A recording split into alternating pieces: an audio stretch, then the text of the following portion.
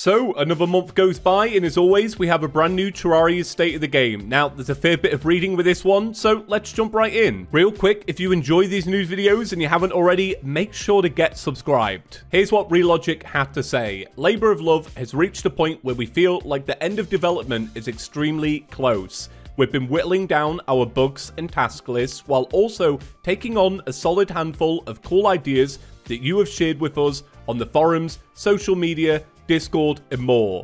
That said, you came here for the latest and greatest. We would hate to disappoint you, so here it goes. The Void Bag has evolved. For those of you who aren't already familiar with the current version of the Void Bag, it's a portable personal storage container similar to the Money Trough. Uniquely, it also has the ability to automatically pick up any extra items whenever your inventory is full. However, we've expanded functionality to the Void Bag to further enhance its role as a supplementary inventory. For starters, the Void Bag can now be opened or closed with right click. When in the closed state, it will deactivate its ability to pick up extra items and act just like a second Money Trough. When in the open state, however, a variety of new functions become available. Any crafting material kept within the Void Bag will be available for any crafting recipe. You will not have to directly access the storage or summon the portal to be able to immediately craft with anything inside of the Void Bag. Healing, mana, and buff potions stored in the Void Bag can be used directly via their respective quick hotkey.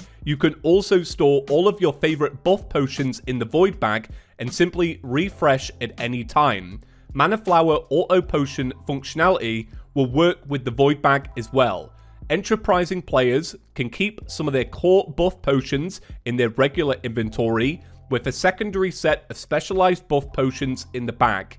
Depending on which mode the Void Bag is in, this will allow players to effectively hold 2 different potion loadouts at a time. You can now favorite items stored within the Void Bag. This has been added because you can also quick stack to nearby chests anything inside of your open Void Bag.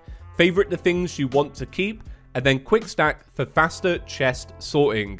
And you'll see in the GIF that they provided, they actually have a cool animation of this where the item quite literally gets sucked out of the portal and into your chest. And it continues using loot all on a chest with a full or nearly full inventory will deposit any overflow directly into the Void Bag. There are a number of other items which will function automatically when placed in an open Void Bag, as they would when in the player's inventory, including information accessories, paint sprayer, pressurator, and any accessories that grant wire, actuator, or ruler vision when in the inventory.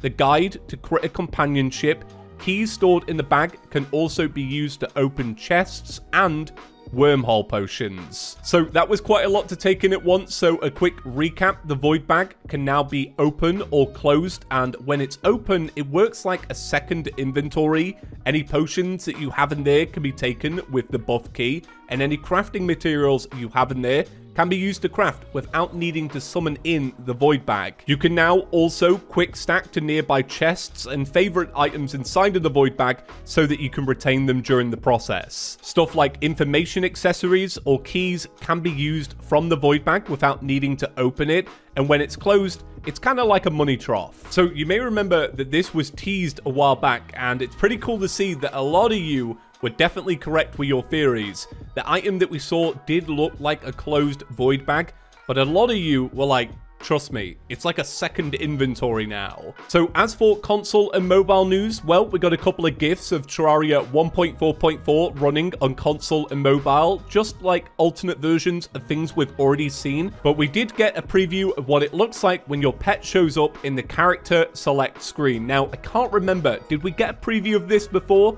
or did we just get Senex saying that they'd added it?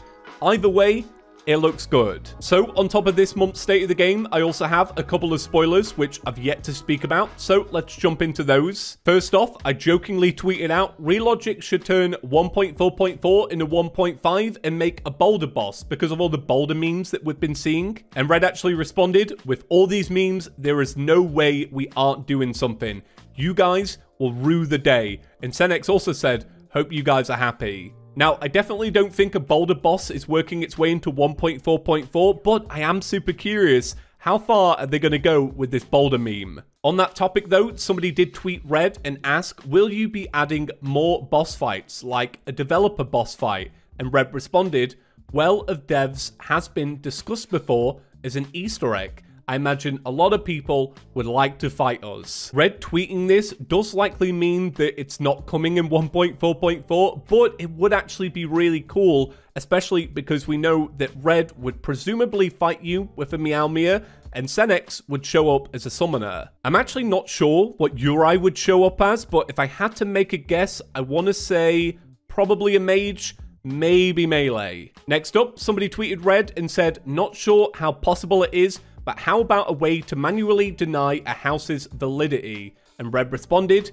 I got you, fam. So now we move on to a pretty serious topic that's divided the fan base quite equally. Do you side with Red or do you side with Senex? So it began when Senex tweeted out, the unimaginable pressure of knowing you are the only thing standing in the way of poo blocks. Red followed it up and said, me and Senex are fiercely negotiating what she gets if I get to add poo blocks to the game. I'd start spamming her with suggestions if I were you. To me, it's not exactly an item I'm rooting for. I'm sorry, Red, but he did give his reasons. He tweeted out, imagine going home to find that your buddy replaced all of your house blocks. The trolling potential is high here. And we did get an update. Senex tweeted out, negotiations with Red are still underway. My asks are big and he has somehow figured out a way to make it gross. We'll keep you guys posted. So which side will you take in this battle? Let me know in the comment section down below. Actually, no, don't. I don't even want to read it. All right, that's it for today's video. Thanks for watching and I'll see you in the next one. Peace.